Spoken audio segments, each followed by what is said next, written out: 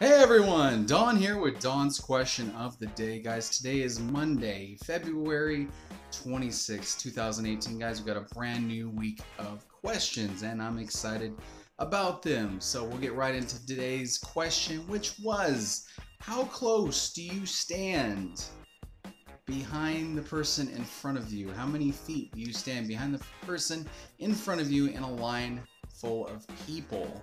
And then you had your choices of A, 1 to 2 feet, you had B, 3 to 4 feet, and you had C, as far away from that person as possible, the one that's in front of you. So guys, we'll get right into your results. A had 47% of you. You said 1 to 2 feet. B had 32% of you, 3 to 4 feet. And C, you guys said, I want to be as far away as possible from the person that is in front of me. Some interesting things about today's question.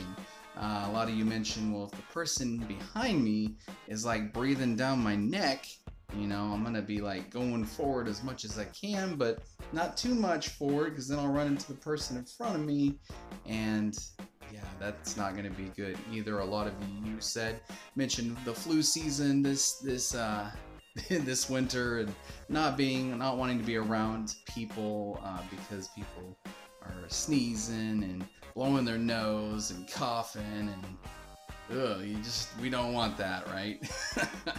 So a lot of you mentioned that as well.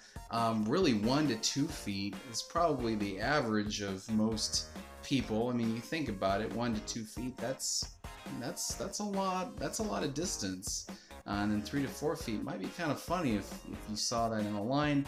I've worked at businesses where you had a long hallway from the counter to the door, and people would wait, you know, 5 or 6 feet sometimes.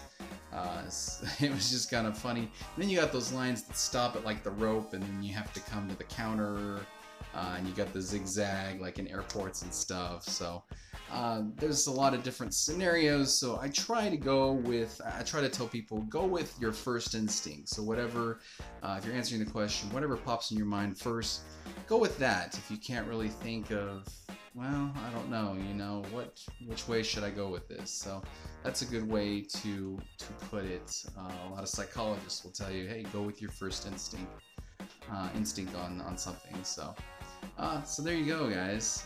I don't know, as far away as possible. That's that's me, but I have to go with 3 to 4 feet realistically, if at all possible. Some lines, like in airports, you're neck to neck, and it's not a comfortable situation. So enough of this claustrophobic talk, guys. So we'll go with the top 3 cities in the United States that have the longest and most crowded lines.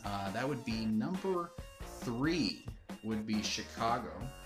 Number 2 would be San Francisco.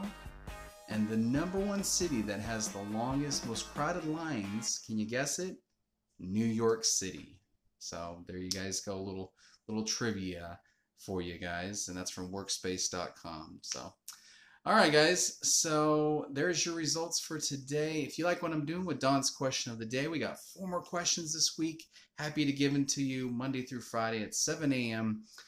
Central Standard Time. Get your answers in on Facebook, and then see these result videos on YouTube, hashtag DQOTD, for both Facebook and YouTube, guys. Appreciate it so much. Appreciate you and all your answers, and we will see you guys tomorrow with the second question of the week, guys. Appreciate it so much. Tell your friends and family, share this video, like, subscribe. Peace, guys.